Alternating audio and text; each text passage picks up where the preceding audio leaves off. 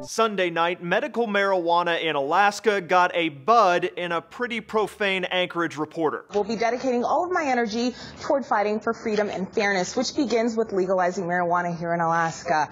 And as for this job, well, not that I have a choice, but I quit. And with that F-bomb, Charlotte Green, what a name for a medical marijuana story, ended her career at KTVA. Green's legal name is Charlene Egby, and she just finished a story on the Alaska Cannabis Club, which she announced on air she owns. KTVA's news director quickly posted an apology for the profanity to the station's Facebook page and wrote Green had been terminated. There was no shortage of viewers pointing out she already quit. The story was about a November ballot issue to make recreational use of marijuana legal. Opponents have said voting it down wouldn't affect medical marijuana, but Green's story, in which she interviewed members of the club she owns, questioned that stance. The club posted a video early Monday morning with Green explaining her decision to quit. To fight.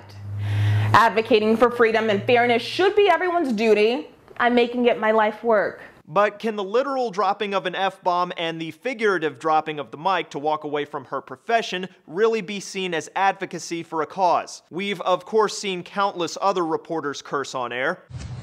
Me, I can't even talk. But that's typically a slip of the tongue or a bad edit inadvertently making it to air. Russian state-funded network RT also saw two anchors resign on back-to-back days in March in protest of the invasion of the Crimean Peninsula in southern Ukraine. This doesn't quite appear to be that either. It appears Green has admitted in the past the legality of what her club does is questionable. The founder of the Alaska Cannabis Club spoke with the Alaska Dispatch News last month, in which the founder asked to stay anonymous because of potential repercussions from her employer.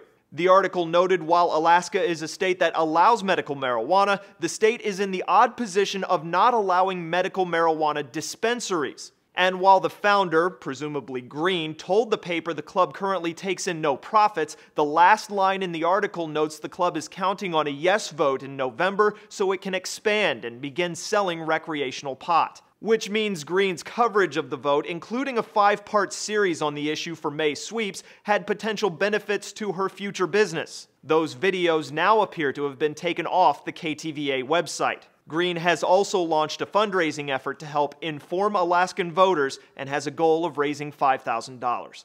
For Newsy, I'm Cliff Judy.